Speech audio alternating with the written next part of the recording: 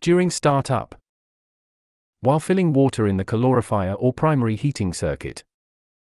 Make sure air vent and safety valve are open and cold water inlet pressure is as per requirements.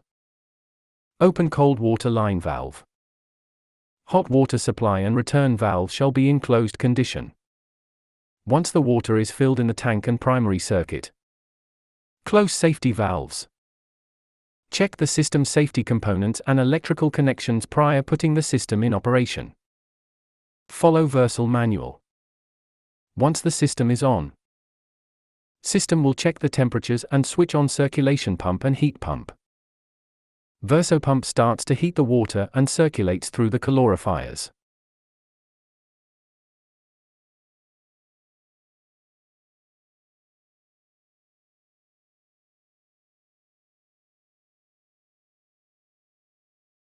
Storage tank temperature will increase slowly until it reaches desired temperature.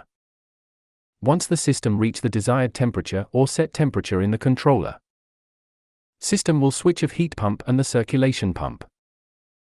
Now you can start hot water circulation pump and enjoy your hot shower.